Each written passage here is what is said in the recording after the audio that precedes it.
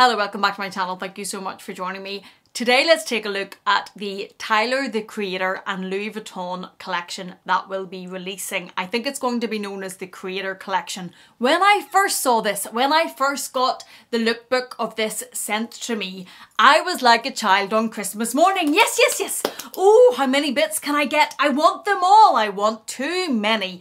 But I think I got really carried away on the belief in my mind that this was the multicolour collection and almost like a re-release of the multicolour collection, and I'm talking Marc Jacobs era multicolour collection, and a chance and an opportunity to buy pieces from the multicolour collection that I couldn't afford whenever that was released, and that they were almost re-releasing them. So it took me to calm down a moment and breathe, because I'm working on my impulsivity and I'm working on how I would see things and go, ooh, me likey, get me 6, get me 3, get me that one and this one and that one and that one, and trying to calm down a little bit and think about it and not just buy it on impulse and not just buy it on FOMO or without really looking at it, or just, oh, I want to buy it, and not thinking through, is that going to fit into my wardrobe? Am I going to wear that? Am I actually going to get use out of that? And I have no doubt going forward, I'm still going to make mistakes. I'm putting my hands up and admitting that right now, before someone reminds me in the future.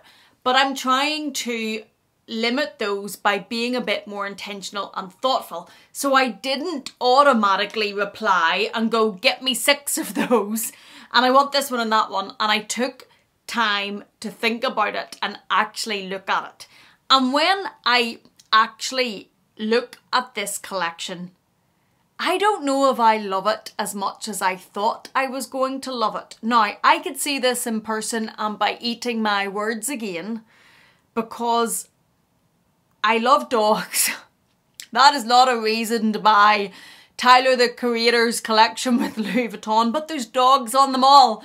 And I know I'm going to be drawn to that. I know I will. And that sounds silly, but my mind is silly sometimes.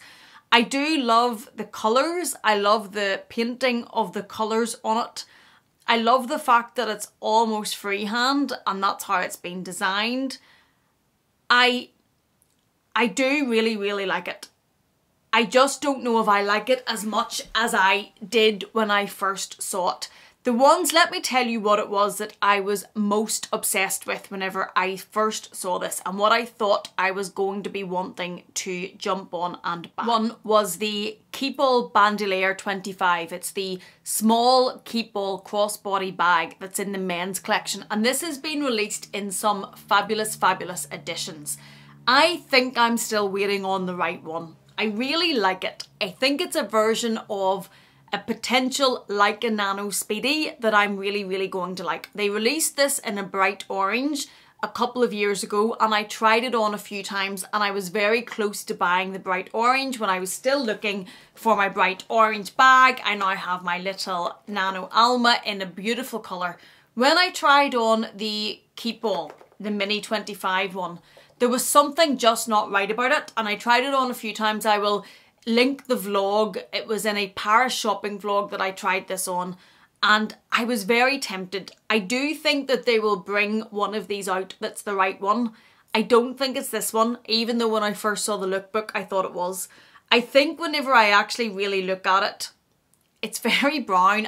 I know, it sounds ridiculous. I love monogram canvas, but I don't really love brown bags. But I do love the monogram canvas. But in this, I don't know. I just don't know. I don't know if I would love this enough. I do love the little bits of pink on it, but it is the one that I was firstly looking at, and it is $2,600, I believe, or €2,100. I also really liked the envelope messenger bag, but I really liked it in the white version. So there is a version of this that is coming with the brown and all of the colours painted on the brown. And then there's also options coming with a white base. And I really liked the white version in the envelope bag. Now, in the brown version, it's a bigger bag. It's an envelope messenger type bag.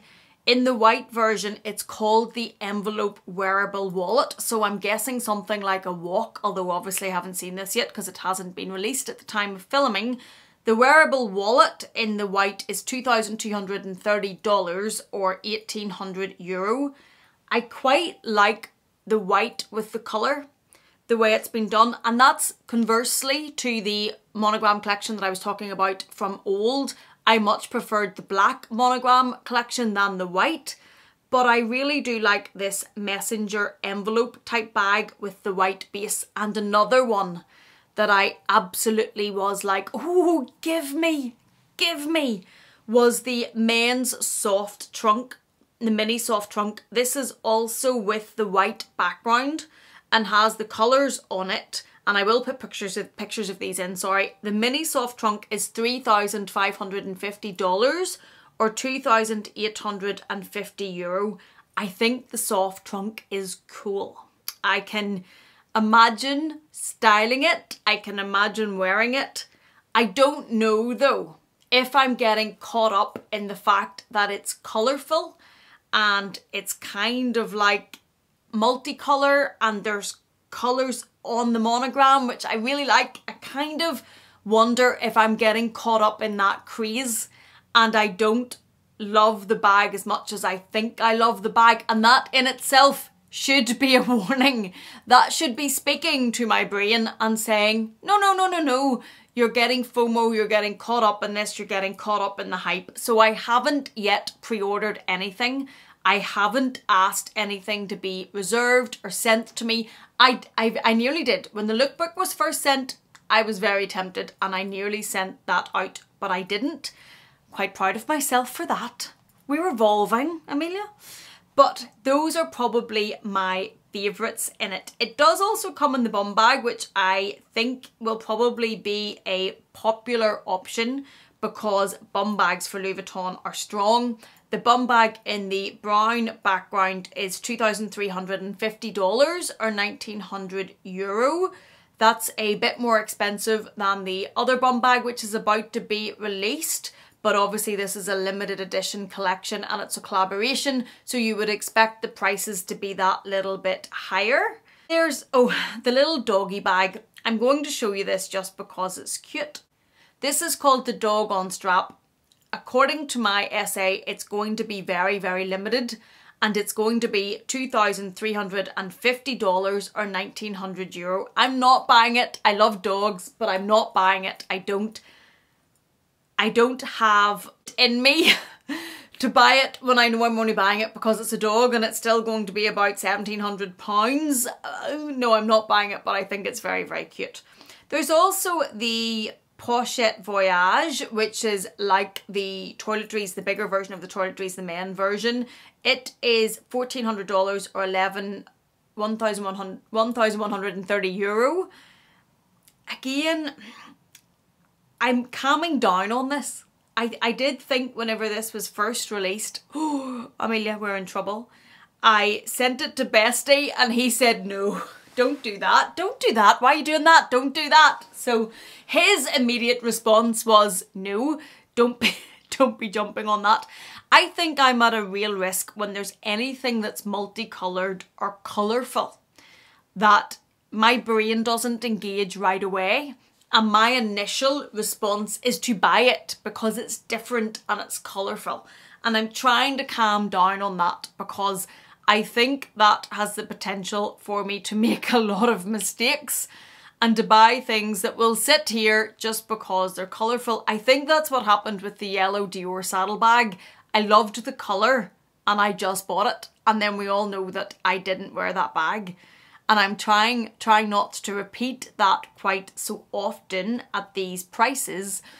But I'm quite proud that I set back on this one. I need to see it in person though. It's one that I could see in person and then decide, oh, I like you.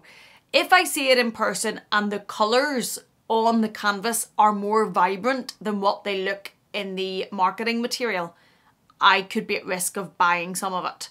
In the material, they look to be not pale, but not strong and vibrant against the brown.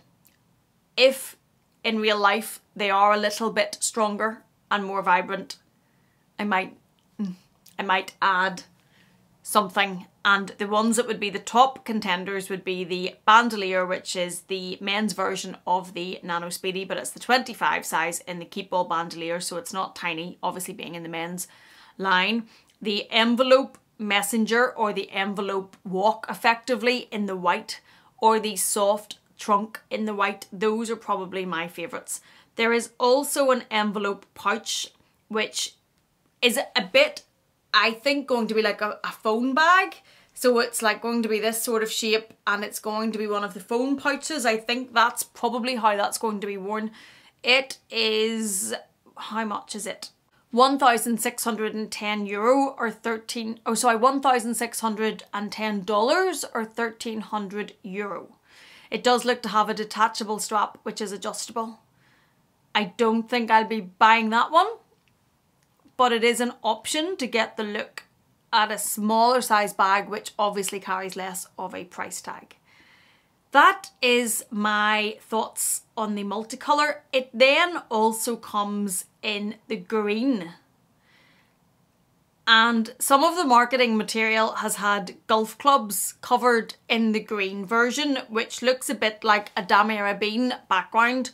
I don't love this, but I don't love this because I don't love the shade of green. It's not a colour that's going to draw me, and I think it's one I'm probably safe on. What do you think of this collab? Are there any of the pieces that you're dying to get and add to your collection? Or do you think it's been a bit of a letdown? Or are you jumping on the pre-order? Let us know in the comment box. I love to know your thoughts. Thank you for watching this. If it has been in any way enjoyable or informative, please do consider giving it a thumbs up. If you haven't yet, please do consider subscribing. And if you're not done with me yet, I'm going to leave another video for you on the screen to enjoy. Thank you so much for being here. Thank you for watching me. Please take care, and I will see you again in the next one.